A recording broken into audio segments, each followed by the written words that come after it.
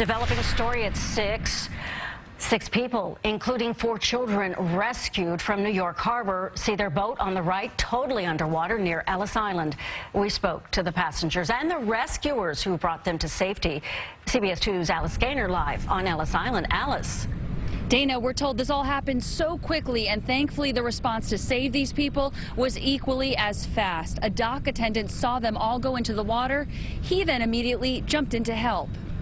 Chopper 2 over New York Harbor as a capsized 15-foot boat drifted. 2 men and 4 young girls were on board at the time and forced into the water near the Wall of Honor at Ellis Island. Immediately, a Statue Cruises dock worker saw what happened and jumped in to help.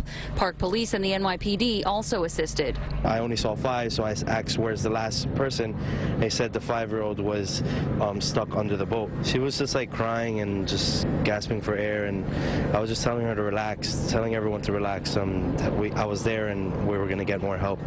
She was just happy that I helped her. The men say they left from Newark and within 10 minutes felt there was trouble with the motor. The water got inside the boat so fast and then got sink.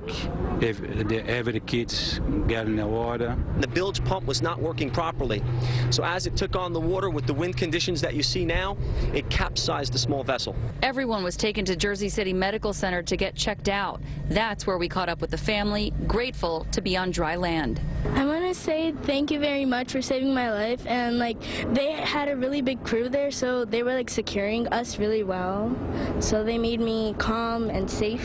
The rescue took about 15 to 20 minutes. Everyone was wearing a life jacket. There was 4 children who were shaking, crying, so they were a little rattled. You know, it's a nice day. The water temperature is about 70 degrees, but conditions out here are fairly rough. You can see the choppy water out here. It is windy. There is a lot of vessel traffic out here, a lot of large vessel traffic. So officials say this family is lucky that this all happened closer to Ellis Island in New York Harbor and not out in the middle of the Hudson River, or the outcome could have been very different, Dana. Everyone is expected to be okay. We're live on Ellis Island tonight. Alice Gaynor, CBS 2 News. That is good news and relief. Thank you very much.